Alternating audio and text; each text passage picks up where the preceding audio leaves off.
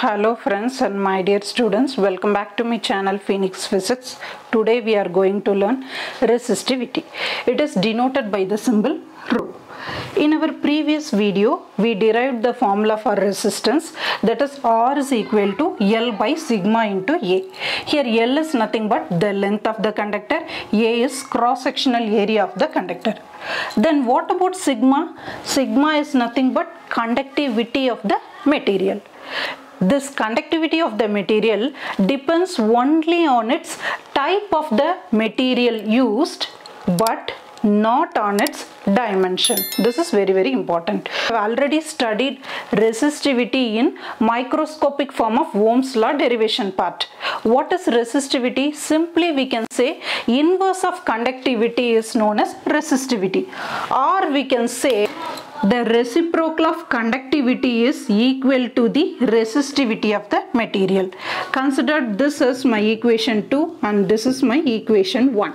Substitute equation 2 in 1. So R is equal to 1 by sigma is rho. So rho into L by A. This is equation 3. From this equation, we can say the resistance of the material is directly proportional to the length of the material and inversely proportional to the cross-sectional area. Here, suppose L is equal to 1 meter and A is equal to 1 meter square, means substitute these two values in this equation 3. You can get R is equal to rho. Under this condition, the resistance is equal to resistivity of the material.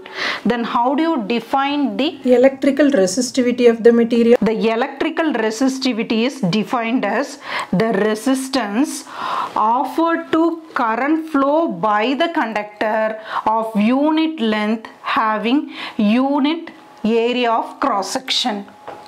This is the definition for resistivity. Why do we study resistivity? Based on the resistivity, we can classify the materials into 3 types, that is conductors, semiconductors and insulators. Conductors have lowest resistivity. Semiconductors have resistivity greater than conductors but less than the insulators. Here insulators have highest resistivity. Example for this conductor is copper and aluminium. See, here we have 10 to the power of minus 8. Minus 8, that is why I said conductors have lowest resistivity. Insulators have highest resistivity. Example is pure water and glass. Here 2.5 into 10 to the power of plus 5. That is why I said insulators have highest resistivity. Example for semiconductor is silicon and germanium. Then SI unit is ohm meter. In this class, we studied about electrical resistivity of the material. Electrical resistivity of the material is defined as the resistance offered to current flow by the conductor of unit length having unit area of cross section, and the SI unit of resistivity is ohm meter. I hope this video is useful to you. If you like my video, please share and subscribe my video. Thank you.